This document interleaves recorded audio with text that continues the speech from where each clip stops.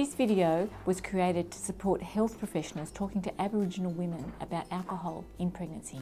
I think it's really important as part of practice when working with Aboriginal women regarding pregnancy that we actually build that rapport and provide them with additional information that they can take home with them.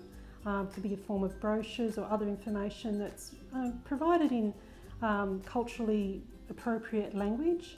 Everybody has really different literacy levels, so sometimes it's really worth talking through whatever you provide them with and making sure that they have your contact number and that they're really welcome to contact you at any time if they have any concerns or come back and see you as well. I believe health professionals, in regards to the asking questions about alcohol or other substances during pregnancy, it should be non-judgmental, supportive and gentle really. Drinking alcohol during pregnancy can cause fetal alcohol spectrum disorders or FASD. Culturally safe care, I believe is, where a young mum can walk into a health service and be comfortable and being supported by a caring GP or health professional during her pregnancy.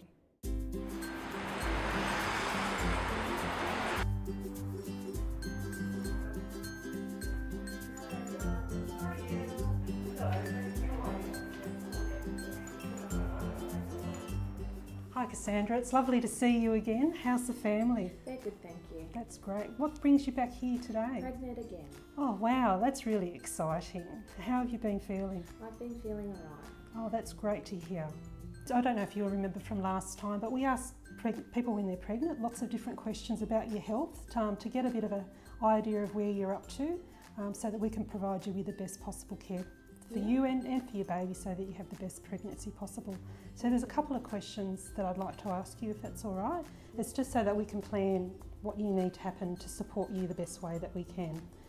So Cassandra, how often would you have a drink containing alcohol?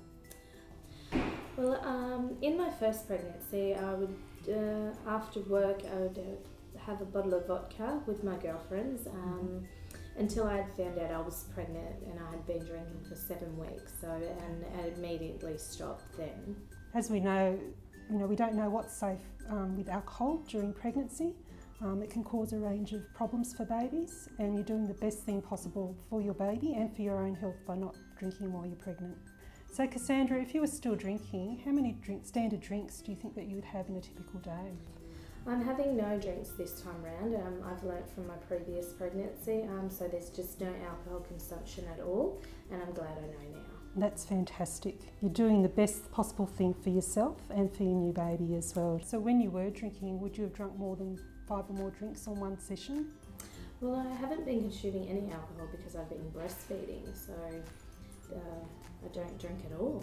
So you've made huge changes in your life by making that decision to stop, and it was the best possible decision that you could have made for your baby. It's never too late to stop drinking alcohol when you're pregnant, and it's really important to not drink again while you're breastfeeding as well.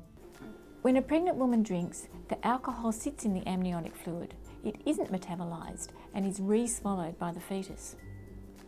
The child born with FASD may have retarded growth, birth defects and facial deformities. More often, children born with FASD have brain impairments with a range of developmental, behavioural and mental disorders. The disabilities associated with FASD are permanent but preventable. And the best advice is no alcohol is the best choice when trying to get pregnant or breastfeeding. I've come to know this service through my sister-in-laws that have showed me the health service system.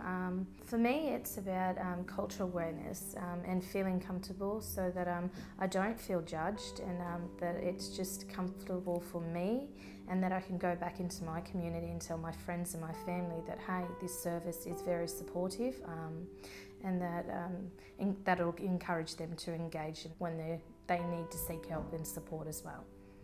I had a privilege of working with a health service many years ago, and whilst working in that health service I had the opportunity to advocate for many Indigenous families and communities, And I guess having that cultural safety component in the environment, it has to be spiritual and socially, emotionally safe for our communities, our people to access, and developing a trust towards, you know, the Indigenous person to access the service, make it feel culturally safe, experiencing the learning together in the knowledge that you're listened to, and respecting us to feel like we are able to access that service comfortably.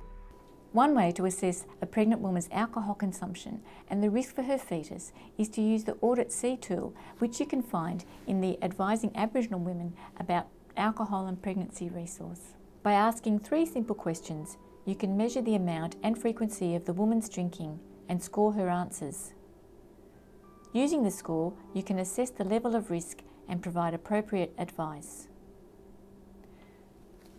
You will find this resource and a range of other alcohol in pregnancy resources to order or download at www.yourroom.com.au.